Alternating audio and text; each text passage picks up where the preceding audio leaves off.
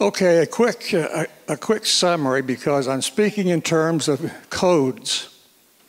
And what you've got here is a display of the 8 codes thus far. The first letter represents life conditions. Problems A, living in the rainforest. The second letter is the adaptive intelligence to solve the problems in those life conditions. And that's the structure, that's a band.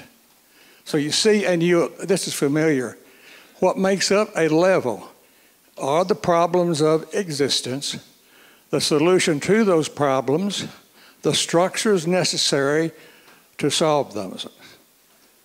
This gives a more composite view of what a level is, because it contains the essential components to survive and prosper.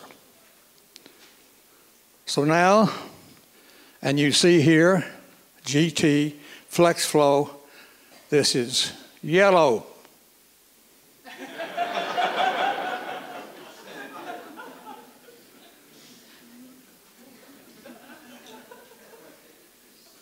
Those of you who use teal are violating basic ethical principles.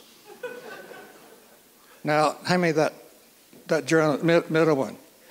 The first article that was published that produced teal was this one. Can you open it up for me? Cover. Here it is. Strategy and business. So I called the editor, and in a sequel, he produces an accurate rendition of the basic yellow turquoise elements in spiral dynamics, and does not even mention teal.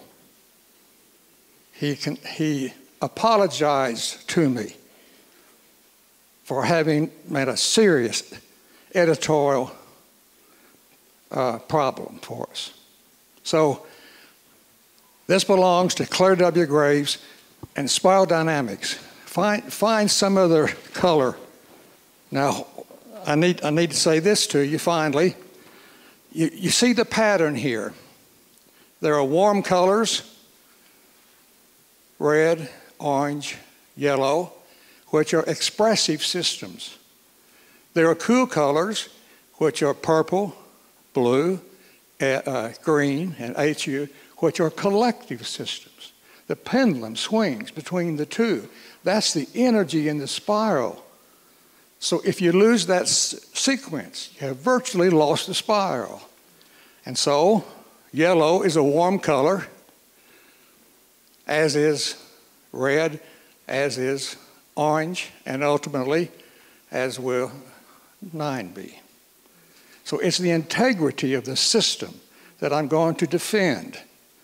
It comes out of the work of Claire W. Graves, and we've used it for decades around the world.